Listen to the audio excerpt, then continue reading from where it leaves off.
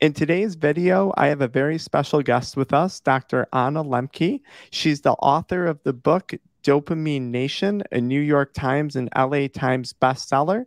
She's a physician of psychiatry and happens to be the head of Stanford Addiction Medicine Clinics or Centers. Dr. Lembke, thank you so much for being here today with us. My pleasure. Thank you for inviting me. Absolutely. Before we get started, I just want to thank you so much for writing that book, Dopamine Nation. Of all the books I have read on addiction, yours walked me through examples of real life individuals who were struggling with addiction. You provided me with an education of exactly what was happening in my brain.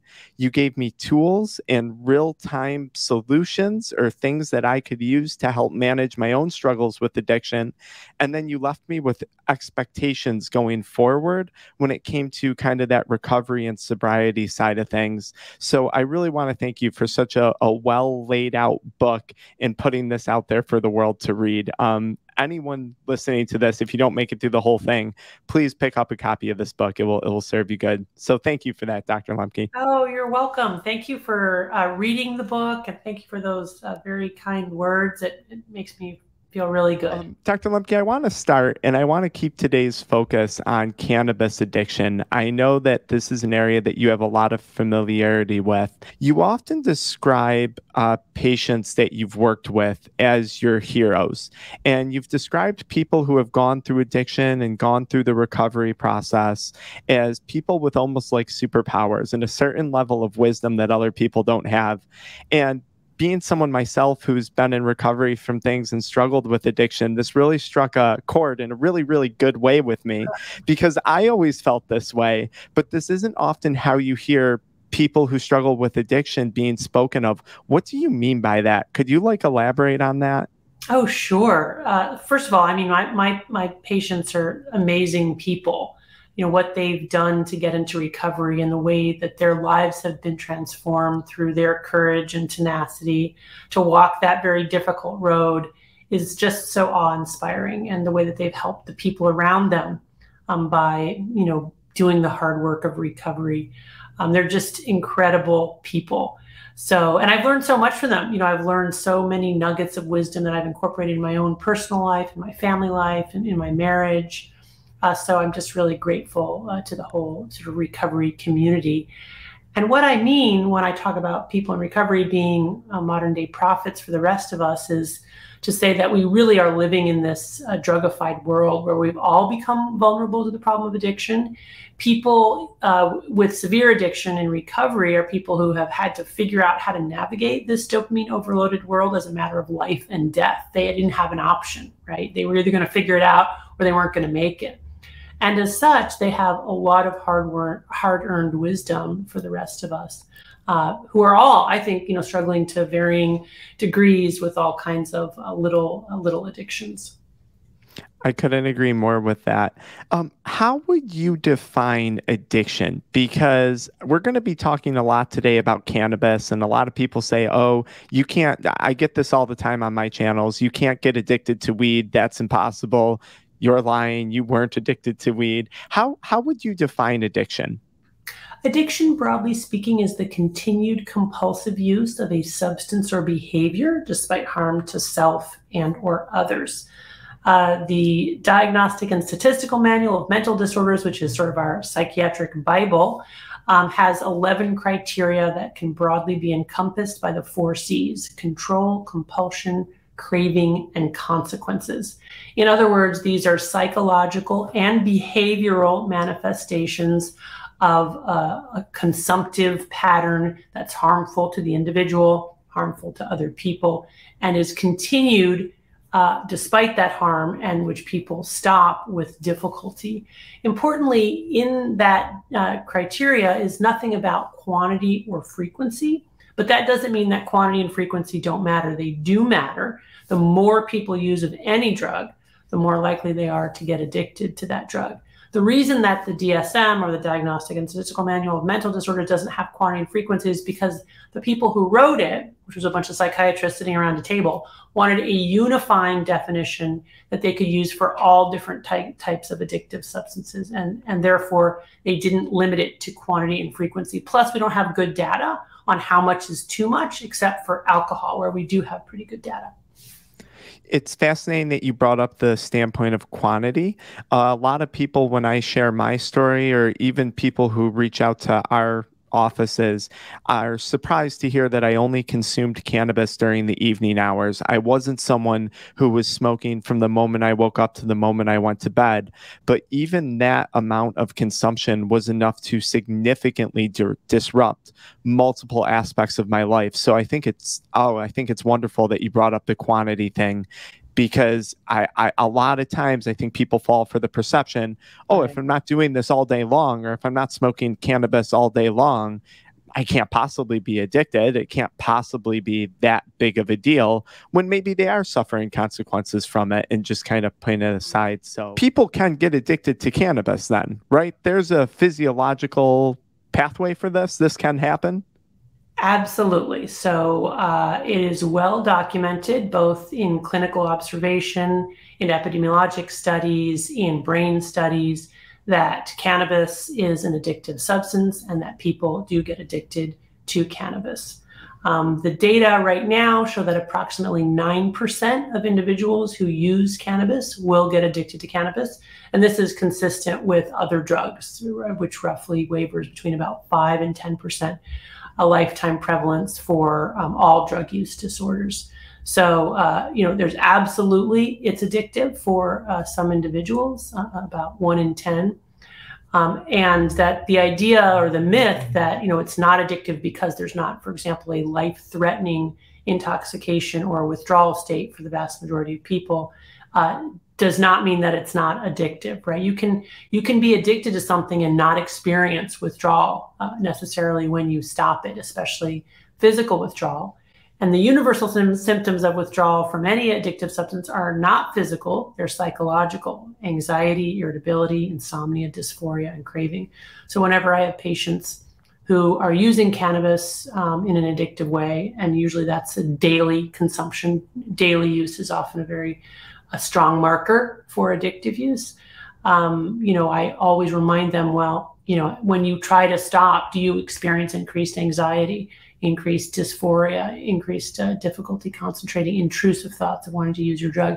It doesn't just have to be, some kind of life-threatening withdrawal. It's interesting too, you bring up upon quitting cannabis, do you experience increased anxiety, increased intrusive thoughts? A lot of times when I would smoke weed, I was under the impression that it was curing my anxiety, curing the depression, that it was actually aiding in it. And then when I would quit, temporarily, I would experience withdrawal symptoms of heightened anxiety, more than I was even aware of before. I would smoke, and suddenly I'd say, see, the anxiety is going away. I think I was stuck in that cycle of addiction, though, where it wasn't actually treating the anxiety per se in my case. I know there's medicinal benefit for some people, but interesting that you brought that up. Well, actually, let me interject there, because if you look at the evidence that we have for cannabis, there's no reliable evidence that cannabis helps with any psychiatric condition or disorder. Zero. What there is evidence for is that in short-term studies, these are studies lasting on average 2 weeks or less, cannabis can be helpful for pain, for spasticity, for AIDS-induced anorexia or chemotherapy-induced anorexia. So the subset of indications, medical indications, for which we actually have evidence are very, very small, and they're very short term. So I just think it's really important to remember that. There are a lot of people report that there's medicinal benefit, but there's no evidence that there's medicinal benefit for psychiatric disorders. Furthermore, as you discussed, there's mounting evidence that regular cannabis use actually can make psychiatric conditions worse over time. And the reason that people feel subjective relief short-term is because initially, anything that releases dopamine makes people feel better. But over time, when people get relief after they become physically dependent and addictive, they're not getting relief for the underlying anxiety or depression. What they are is they're medicating withdrawal from their last dose. Dr. Anna Lembke, you just blew my mind with that. And I want to touch on pain because outside of being an addiction recovery coach, I'm a chiropractor as well, too. And I'm starting to see here in New York, we have legalized medicinal cannabis, which again, I have nothing against, fine. But I am starting to pick up on a trend, I think. And I wonder this with any substances. I believe there's the same thing with opioids.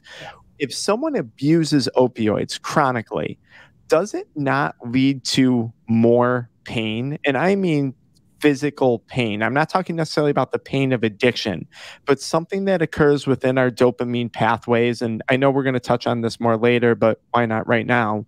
Whereas if we constantly lean into pleasure, so consuming a drug, trying to get that pleasure, you talk about this pain balance and you say, actually, we wind up tipping more to pain the more we seek pleasure. Do you think there's something happening there with chronic cannabis use and maybe pain perception? Yes, I think drawing a parallel to opioids is very apt. And you're absolutely right with people who take opioids prescribed by a doctor for daily regular use, especially at high doses, can develop something called opioid-induced hyperalgesia. Hyper means more, algesia means pain. And essentially what they're experiencing is increased pain as a result of taking opioids, not only in the part of their body where they had the original pain condition, but in other parts of their body where they previously didn't have any pain at all. And the way that we believe that that's happening is that chronic use essentially resets pain thresholds, through this process of neuroadaptation, which is also what leads to addiction. So absolutely, that's probably what's happening also potentially with cannabis used for pain long term. What the data show is that people with chronic pain who use cannabis for their chronic pain do not have more pain relief than people who don't use cannabis and may even have worse states of pain over time. And so these data are coming out, right? People with chronic pain who use cannabis, if you look at their metrics for pain, they're in more discomfort than people who don't use cannabis for pain. And again, I want to emphasize here that short term, the data are reliable that cannabis helps with pain. We're talking about 2 weeks. That's how long these studies are, 2 weeks. So if I gave a person with pain cannabis, or they smoked cannabis that they got on their own, and they came and endorsed pain relief, I would be like, yep, that makes sense. That's consistent with the evidence. The problem is that beyond about 2 to 4 weeks, the brain adapts, that substance stops working, whether it's cannabis or opioids. We need more and more to get the same effect. Now we're chasing a feeling, and essentially our brain then downregulates production of our own endogenous cannabis-like substances that bind to our own endogenous anandamide receptors, which is our cannabis receptors, such that we essentially go into like a deficit cannabis state. And then we have pain as a result of that neuroadaptation. And so it's very tricky. And that brings me to something else I wanted to touch on, because I think we see this in cannabis. Let's say that individual continues to use at relatively high levels, high concentrations, different types of products. I'm sure you're familiar with cannabinoid hyperemesis syndrome, cannabinoid hyperemesis syndrome, or CHS. Could that be, and I don't know the science of it, could that be an extreme example of the body going the opposite direction? So here we were using cannabis to help with nausea, to help with pain. But, I work with people who have CHS. I had the first stage of it, the nausea. Now it's doing the opposite. Now I'm in intense myalgia, intense muscle pain. Is that potentially an example of that playing out like in an extreme? Absolutely. And that's sort of the natural history of drug use in general, whether it's opioids or cannabis or alcohol, whether we're using it for pain or sleep, depression, anxiety, that very substance that initially helps us over time as our brain adapts to the substance, not only does it stop working, but it can actually turn on us and do the opposite of what we were using it for in the first place. So, for example, I've seen many patients who have used cannabis for nausea and vomiting. Initially, it's like a miracle cure, but ultimately then leads to this vomiting syndrome. Same thing with anxiety. People who say initially this worked great for me, now it makes me anxious and paranoid whenever I use it. What happened? And essentially, it is this process of neuroadaptation, which brings us not just to our baseline level, but actually below baseline, where now the substance is doing the opposite of why we originally used it, which is why it's so important to educate people and to warn them about the potential consequences of long-term use, while validating that initially it can feel like a miracle cure, that for many people, it ends up adding another new, very serious problem. Let me emphasize that for reasons we don't understand, for some people, they can go through this trajectory of neuroadaptation and then this opponent process mechanism where they get the opposite effect of what they were looking for in a matter of weeks. For other people, it can take years or even decades. I have patients, for example, in their 70s who smoked pot for many, many years, never seemed to develop any significant problems, but now in their 60s and 70s, terrible, terrible conditions. It's not working. They can't get off. They've lost neuroplasticity because they're older, making them anxious, making them psychotic, making them feel more pain. So it's really important to recognize this early while you still have enough brain plasticity to reverse neuroadaptive effects. I think it is amazing that you said that. And people are fascinated. When I started the awareness campaigns around cannabis and vaping and energy drinks, all addictions that we focus on, my target audience was a younger crowd.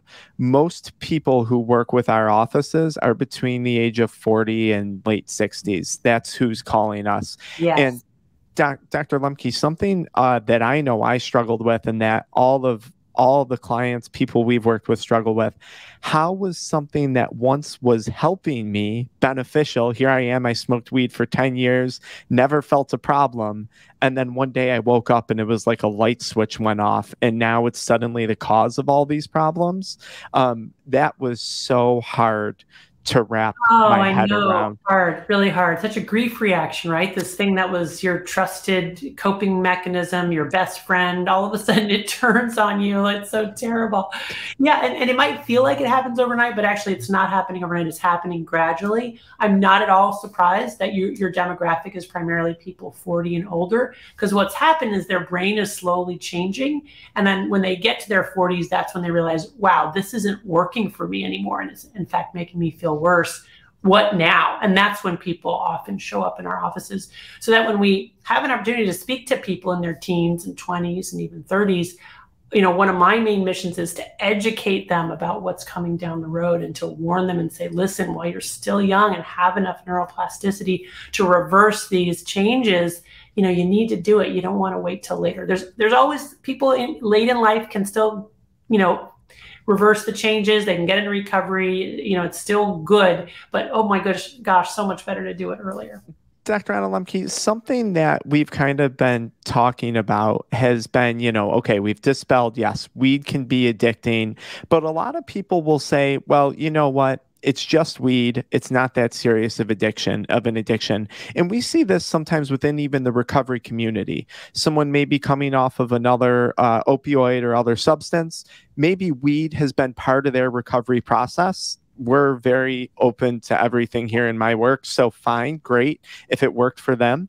But then sometimes they'll attack the person that's coming off of weed and they'll say, that's not a real drug. That's ridiculous. And I've been subject to this, and I know from reading your book, and I know from watching you in other interviews, I think you might have gone through a little bit of this too at a time. I've seen you talk about your struggles with what was, I believe, largely fantasy-related novels, and you talked about an addiction to those. And I've seen people kind of like smirk when they're interviewing you or this and that. But when I watched, I was like, no, no, no. I understand this can be serious. This is not a laughing matter. And I remember you talking about, how it was interrupting family life and even professionally in between patients. So how does someone quitting weed cope with that? How did you cope with that and become comfortable speaking about it? And how should someone else who's maybe having those same troubles quitting cannabis, what do they do? How do they face that? Yeah, you're highlighting a really interesting and important area of addiction medicine, which is that individual's impact from drug use versus what the cultural narrative is around that drug. And what's very clear with cannabis is that as the public's perception of the risks associated with cannabis went down, that is to say, as people began to perceive cannabis as a safe drug and even as a medicine, use went up. And we see that again and again. So as we sort of normalize use, as we medicalize use, more people use, and the kind of the insight and reflections around potential harm are essentially corrupted to some extent by these cultural narratives.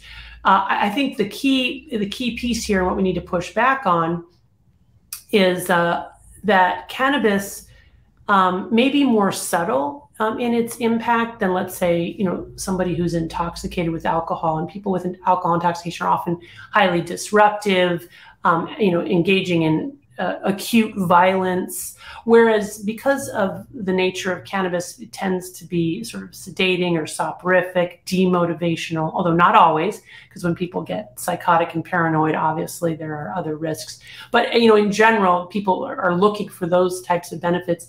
I think it's easy to say, well, this is a less harmful drug, right? But we have to measure harm not just in terms of the acute effects, but also the long-term impact. And I think when I look at long-term, cannabis for me ranks up really high up there in terms of damaging and pernicious effects in a number of different ways. First of all, we've talked about this neuroadaptation that leads to it not working, but then the person's stuck on it because they're dependent, and getting off is hard because they've developed, this tolerance and dependence. But also cannabis has a really insidious way of demotivating people and making them less able or willing or wanting to engage in their lives and move forward, in a kind of productive way, and in a way also that's consistent with their values. It engenders a kind of apathy about existence in general, which I think can be very, very harmful, especially for young people, especially when you're looking again at the long view. Does that have to do with what's happening with dopamine? I believe I've heard you say that when we enter into a state of addiction, I was always under the impression I'm using a drug, I'm getting more dopamine, here we go, I'm getting ramped up. And it wasn't until I read your book that I realized, wait a minute, the more I was smoking weed, the more I was driving into the addiction. Was my body and my brain actually entering a state of dopamine deficit constantly? Like, was I putting myself, and is that lack of dopamine, because dopamine drives motivation, you've explained that so beautifully in your book, I hope everyone reads that, is that what happens? Is that what's happening with cannabis there? Yeah, what's essentially happening with cannabis and any other addiction is that our motivational systems get hijacked so that all we're motivated to do is to get our drug and use our drug, and motivations to do other things lose priority. I mean, incredibly lose priority. And the way that happens is, as you say, by driving us into this dopamine deficit state. In order to understand that, it's important to recognize that pain and pleasure are co-located in the brain. So the same parts of the brain that process pleasure also process pain. They work like opposite sides of the balance. And one of the rules governing this balance is that it wants to remain level. And with any deviation from a level balance, or what neuroscientists call homeostasis, whether to the side of pleasure or pain, our brains are going to work hard to restore that. And the way our brains do that is by tilting first an equal and opposite amount to whatever the initial stimulus was. So just to review that, with cannabis, we use cannabis. It has all kinds of effects on the brain, binding the anandamide receptors, but ultimately, as with all addictive substances, the final common pathway is that it releases a lot of dopamine in the reward pathway. Dopamine is our pleasure neurotransmitter, and our balance tilts to the side of pleasure. But no sooner has that happened than the brain adapts. I like to imagine that as these neuroadaptation gremlins hopping on the pain side of the balance to bring it level again, but they like it there, so they stay on until the balance is tilted an equal and opposite amount to the side of pain. That's the come down, the after effect, the hangover. If we wait long enough without using, the gremlins hop off and homeostasis is restored. But if we continue to use our substance on a regular basis, what happens is we start to accumulate more and more gremlins on the pain side of the balance in an effort to restore homeostasis, and we eventually get stuck there in a chronic dopamine deficit state with, enough gremlins on the pain side to fill this whole room. And now we need to use our drug not to feel good, but just to level the balance and feel normal when we're not using. Basically, we're experiencing the universal symptoms of withdrawal, which are primarily psychological: anxiety, irritability, dysphoria, craving.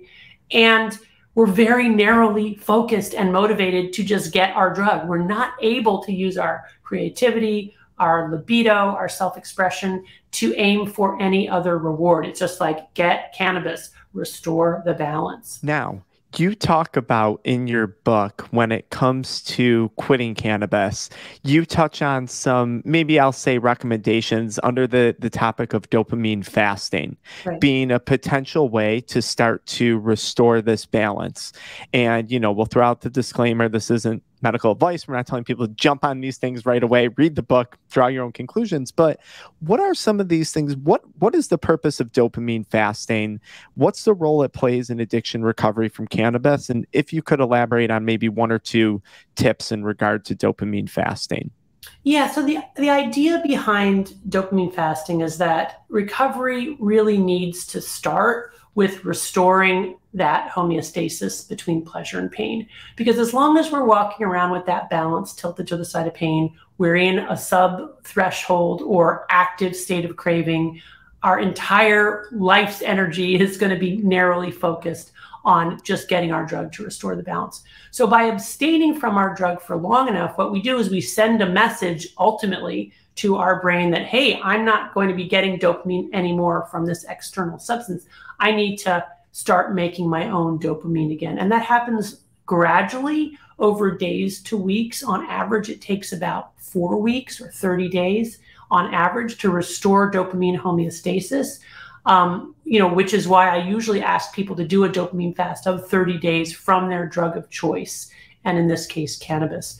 Importantly, I don't necessarily ask people to give up all of their substances. Usually we're focused on the one thing that they're motivated to stop or that's most problematic in their lives. Sometimes people will give up all of their dopamine-inducing substances and behaviors at once. There are data suggesting that when people quit smoking and quit cigarettes at the same time, they have better outcomes. So I think that's reasonable. But usually that's overwhelming for people. We sort of focus on, okay, what's the one thing? And then essentially, when they give it up, initially with all those gremlins on the pain side, they crash to the side of pain. They're going to experience withdrawal, anxiety, chronic, more pain, more physical pain. So I always warn my patients, you're going to feel worse before you feel better. But if you can just continue to abstain, eventually those neuroadaptation gremlins that have been camped out on the pain side of the balance will begin to hop off. And at about week 3 or 4, you will feel much better. Not just better than you did in the first 2 weeks, but actually better than you have probably in a really long time. And about 80% of my patients who are willing and able to give up cannabis for 4 weeks have this experience. Initially, they feel terrible, anxious, depressed, sometimes hyperemesis, increased body pain. But if they can make it to 30 days, they feel a heck of a lot better. And you know what I gathered from your book, and I'm sure it varies from patient to patient, but the young lady that was quitting cannabis in your book that you referenced, you got her to 4 weeks, and a lot of it sounded like it was mostly related to talk therapy. Like, unless you didn't disclose it in your book, it didn't sound like you said, okay, we're going to do a medication-assisted quit. It sounds like you kind of said to her, hey, listen, you broke down weed, you helped her realize that maybe it wasn't as beneficial, and then you just asked her to get to 30 days and let her draw her own conclusions. Is that accurate? Was there something like magical happening behind the scenes that I overlooked? No, I mean I think there wasn't really any magic anywhere. It was really just explaining to her. She was someone who came in, a young woman who said she wasn't looking for help with stopping cannabis. She was looking for help with anxiety. And when I found out that she was a daily heavy cannabis user, I just said to her, listen, I think there's a really good chance that if you stopped using cannabis, your anxiety could get a lot better without us having to do anything else. She was extremely skeptical. She said, no, you don't understand. Cannabis is the only thing that's helped my anxiety. I need now you to do something more than cannabis. You need to add to cannabis. I said, well, I hear you, and I hear that subjectively it makes sense to you because when you smoke, you get some relief from anxiety. But probably what you're doing is not treating your underlying anxiety. You're just treating treating withdrawal from the last dose. So credit to her, she was willing to take the leap of faith, especially after I explained how the brain works, and to, give it up for a month. And when she came back a month later, she was stunned. She was like, she says, first of all, I realized, number one, that I was addicted to cannabis, something that she hadn't really thought she was. And what made her realize she was addicted was how hard it was to give up, and how in the withdrawal process, she had a very prominent physical symptom of vomiting. So, right, the opposite, what we experience in withdrawal is usually the opposite of what we experience with intoxication or with use. So she was probably getting some emetic or vomiting suppression. Not that she was using it for that purpose, but she was getting that from the cannabis. So when she stopped it, her body roared back, right, the opponent process, and she had a terrible vomiting syndrome for the first 2 weeks. That eventually quieted down, as did her anxiety, which was much worse initially. And by week 3 or 4, she had so much less anxiety than when and then she was able to have this kind of aha moment. It's like, oh, wow, now looking back, I had thought that, I started using cannabis for anxiety. Initially, it really did work. And this is really important to validate, because when people have a kind of cause and effect observation in their own lives, very hard to convince them otherwise, right? They have their own lived experience of, no, I used cannabis and I felt better. So I don't care what you say about cannabis, it works for me. That's why this dopamine fast, this abstinence trial is so important, because it can get people to really rethink whether or not what was initially true about the effect of cannabis is still true about the effect of cannabis. That makes a lot of sense, because then too, it's not you necessarily telling the person, hey, this is what happened. Right. They're realizing it on their own, and suddenly the ball's in their court. You mentioned anxiety. People, I'm sure you see this all the time, addiction and trauma and PTSD, and all of these things tend to go hand in hand, right? Like addiction seems to love trauma, and PTSD and past experiences. I question those sometimes. Is there a way to separate, or have you ever in clinical practice, the trauma from the addiction or the PTSD from the addiction? Or do you always view these things as two things that always go hand in hand? And I only say that because I'll say a personal experience thing. My family grew up, they had problems like other families did. And as long as I replayed that narrative in my mind, I always had a reason to go grab for the drug. I was like, well, parents are still divorced, they still fight, I'm still going to smoke weed. And then it wasn't until one day I was working with a therapist, and she said, hey, I just want you to separate these two things. We're going to work on the trauma. Right. But then we're going to work on the addiction, and we're just going to separate them. And she said, I feel like that addiction is taking advantage of all the trauma that happened in your life. And I don't want to allow that to happen anymore. And for me, that was super powerful. Do you think there's any commentary on that at all? Oh, yeah. I have a lot of commentary on that. So there are a lot of doorways into addiction. One of the doorways is trauma. People who experience some kind of significant and overwhelming trauma may reach for a potentially addictive substance like cannabis in order to, quote unquote, self-medicate that trauma. But what's not true about that self-medication narrative or, self-trauma healing narrative is a couple things. Number one, what's not true is that substances work to heal the trauma. They don't. And in fact, they put a block up in our ability to heal from trauma or other psychiatric or emotional problems. Number two, what's not true about that is that it implies that addiction is only ever a secondary process and not its own primary progressive disease. And the truth is that although there are lots of risk factors for addiction, poverty, unemployment, co-occurring mental illness, trauma, once people get into addiction is its own brain disease. It's got its own engine driving it. And if we don't focus on that and treat it, we're not going to solve the problem. It's a little bit like obesity and type 2 diabetes. People who are obese are very likely to develop type 2 diabetes. If we just address the obesity problem without also helping them with their acute sugar crisis, right? We would not be doing them, a good service. The other thing too is you talk a little bit about like the narrative and the stories that we tell ourselves that kind of rationalize or justify our drug use. And I've seen that a lot with trauma narratives or victim narratives, which is not to invalidate people's experience of trauma, but just to say that what I've seen over the years, and when people get into robust recovery, they stop blaming their life circumstances or other people on, they stop blaming their addiction on life circumstances and other people, and they start, saying, well, what can I do? What am I responsible for? And that's usually a healing narrative. So I think it is really important for therapists, as your therapist did, to say, hey, wait a minute, there's probably some truth that your dysfunctional family of origin increased your predilection for using cannabis and then getting addicted to cannabis. But your healing process, you're not doing any favors to your healing process by continuing to use that victim narrative as a way to rationalize what has become its own, separate behavior. It was that conversation that I had with her that really put me in control. And for the first time, I felt like, wow, wait a second, I'm controlling these thoughts. I'm controlling what I allow to pass through my brain and not. So I completely 100% agree with it. I think you hit the nail on the head. Wrapping that up. Two last things here. So what I've really learned from your book, and even more so in today's conversation, is chasing pleasure might result in a lot more pain. Yes. But what I want to ask you is this, and this was the first time, and I can't believe this is the first time I've heard this in your book. You have a point where you say, listen, I have days where I'm depressed. I have days where I'm anxious. I have days where I experience pain.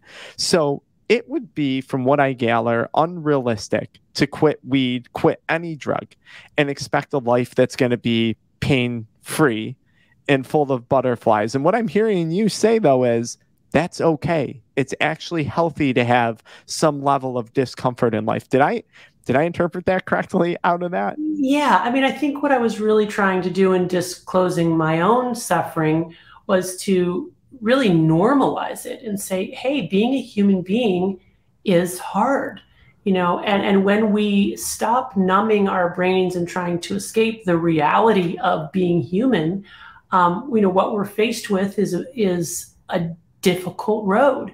It's not as if, you stop using and you get into recovery or sobriety and then, yay, my life is so much better. I mean, some people have that, but even when they have that, it doesn't last that long.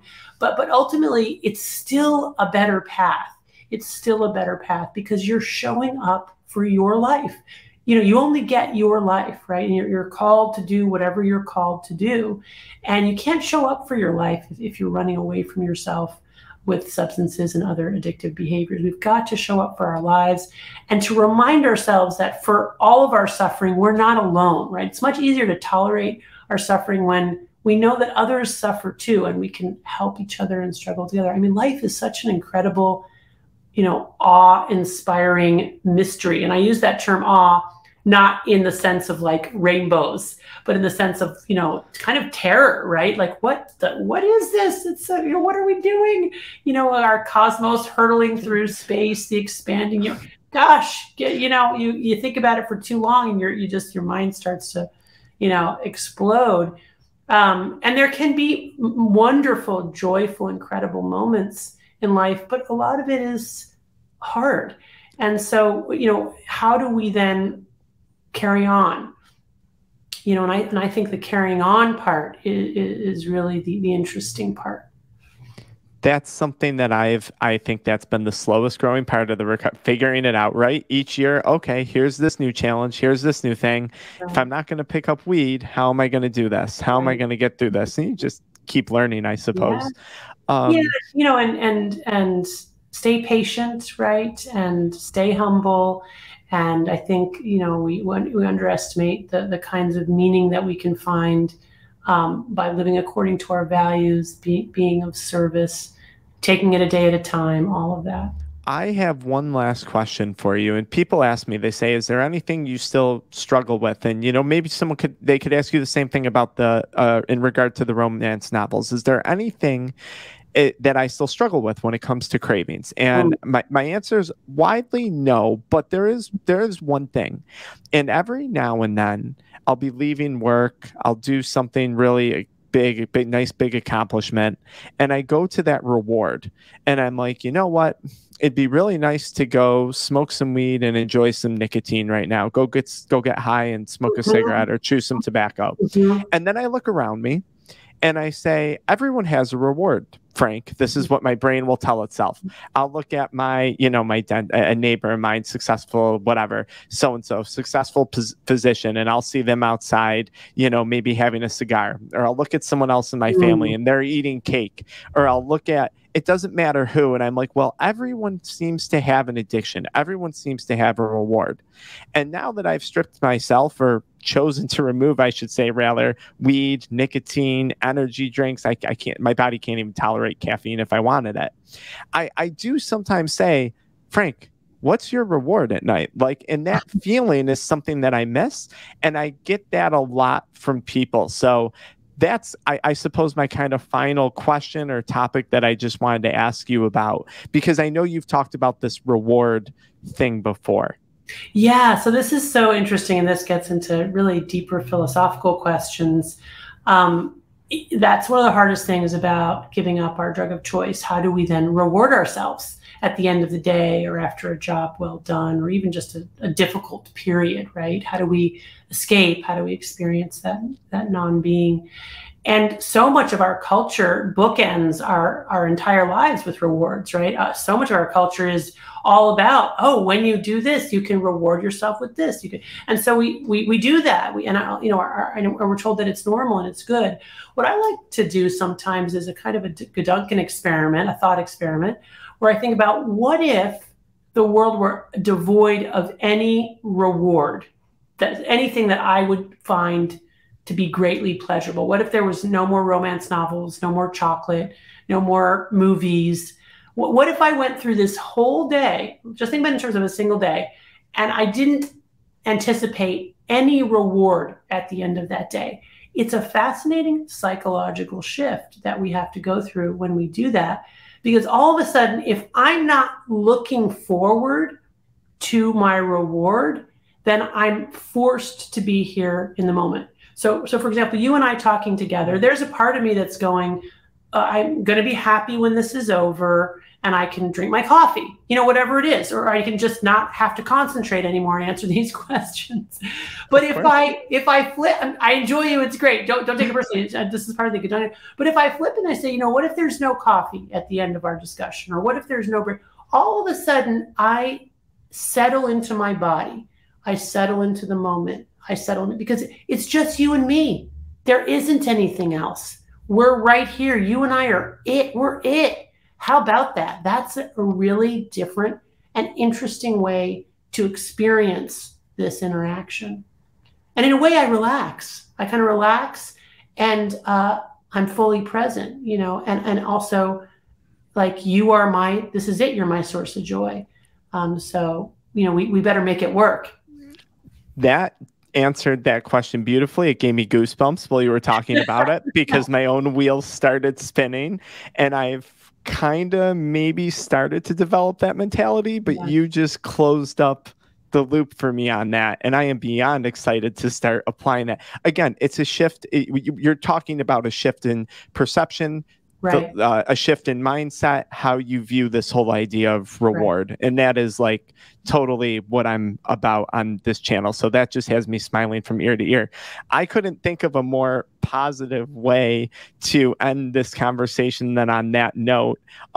Doctor, do you have anything else you would like to say regarding cannabis addiction or weed or relapse, or just any other tips, advice, anything else that you'd like to end this conversation with? I just really appreciate you and your kind of providing this perspective, which I think is so needed when it comes to cannabis. I really appreciate that. And I'm excited for it. I tell people, look, whether you're pro-cannabis or anti-cannabis, education is the key. For those who are pro-cannabis, I don't think there's anything better than actually discussing the potential consequences or harms, because that's how you avoid getting into trouble with it in the future. So I really love doing this. Thank you for being here. Thank you for taking the time. You are very welcome.